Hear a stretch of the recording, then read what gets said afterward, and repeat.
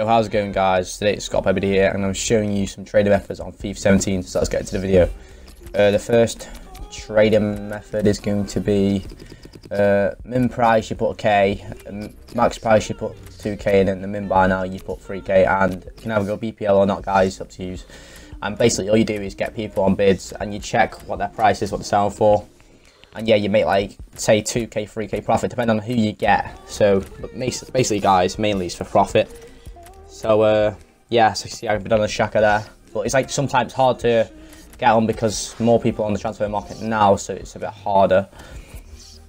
Second trading method I'm going to be showing you guys is silver, and then it's max buy now. Oh yeah, guys, did a mistake there.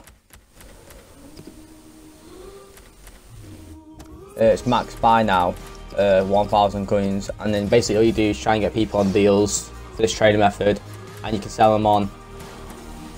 And yeah, that's pretty much it for this trading method, guys. The third trading method I'm going to be showing you guys is the gold and Man United one. The cheapest United player is going for around about like 3.7k, which is pretty dear. Any United player, by the way, this is guys. Obviously, I try to get Flaney there, but they're going really quick. This is because of the squad builder challenge. So the United and the Liverpool players are going up at the moment. So if you have any of them, sell them on, so you'll earn more than what you probably bought for. The fourth one is silver Korean, and you just try and snipe the Korean players.